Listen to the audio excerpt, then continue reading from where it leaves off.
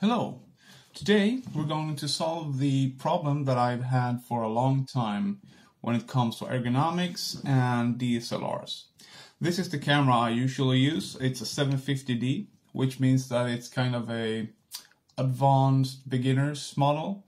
Now I've been shooting photography for more than 10 years, but I still like these kind of models because they are kind of small enough that I can bring it around. It's not overly expensive, so if it breaks I won't cry too much.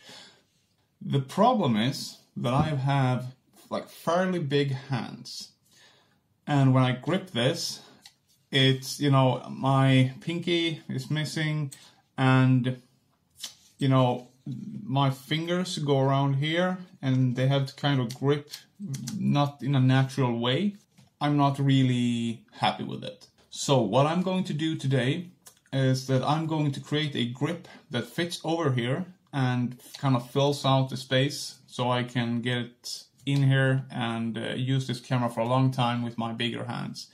I'm going to create a shelf kind of for my pinky, and it should go all the way up here, making this part here a little bit beefy so I can get a good grip on it with my hands. In another video a while back, I taught you a tip that you could photograph an interface if you want to bring it into the CAD and have the right shape. I'm going to show you an extension of that tip right now. And that is that you can actually take a piece of paper when you have something flat like this, put the thing on it and simply trace it. And it doesn't have to be extremely precise for me in this case.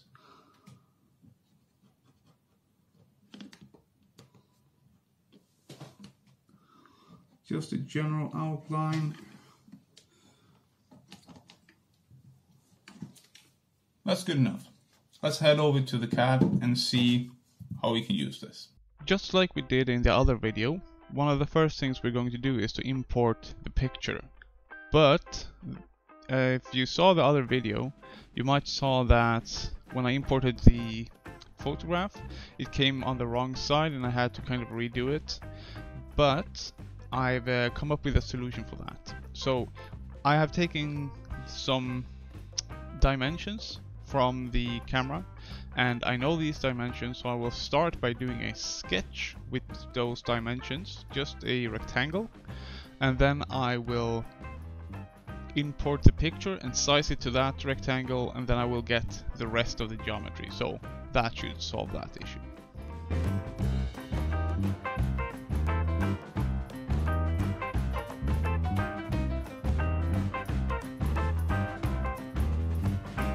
That, very nice, and I will press OK. So what I will do now is I will go back and I will edit this sketch. Nope, I won't.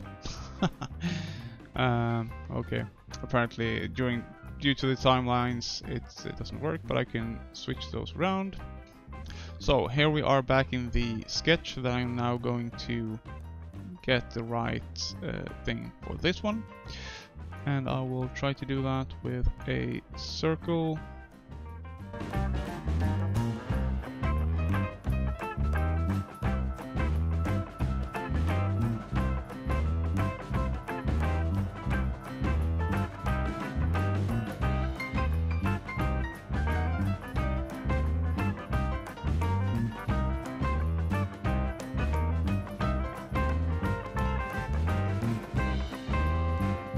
So what's important here is that I have the hole in the middle and that I have this geometry correct.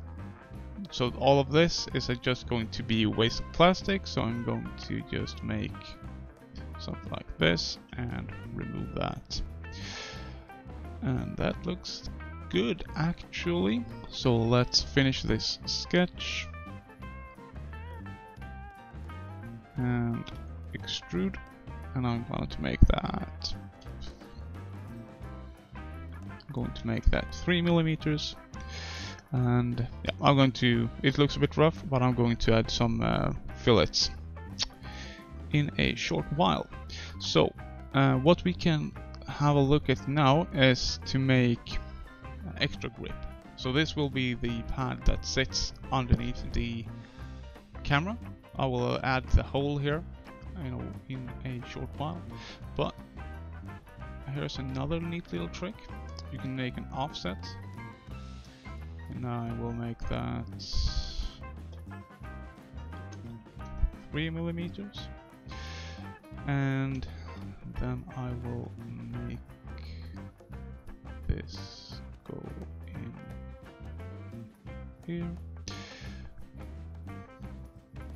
and I will make this go in here,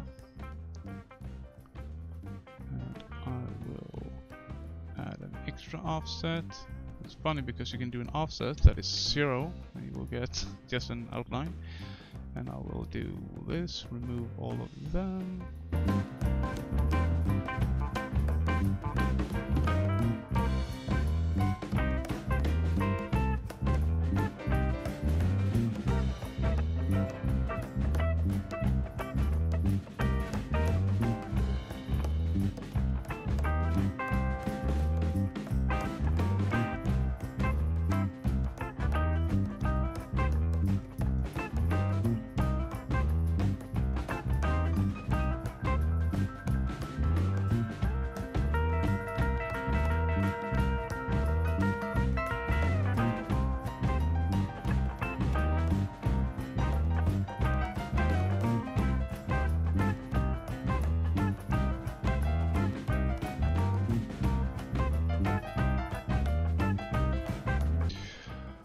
Alright, this looks good.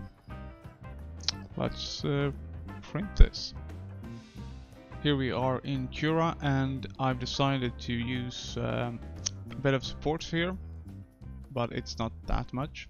So I'm going to print it on this side because it's a bit of a complex product, so it's difficult to find something to really, you know, some way to really avoid the supports. Sometimes you just have to do it, and you know, it's fine. It's not going to affect this so much, and this is a purely functional part anyway. I don't really care about how it looks. So let's print it. And here you go.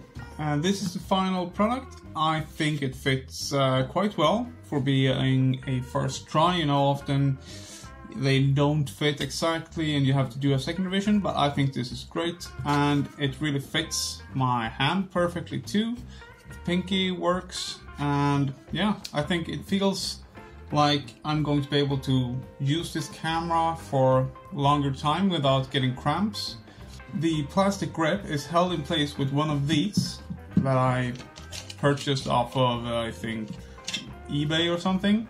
They are just 1/4 inch screws that you can buy. They cost a couple of dollars or something.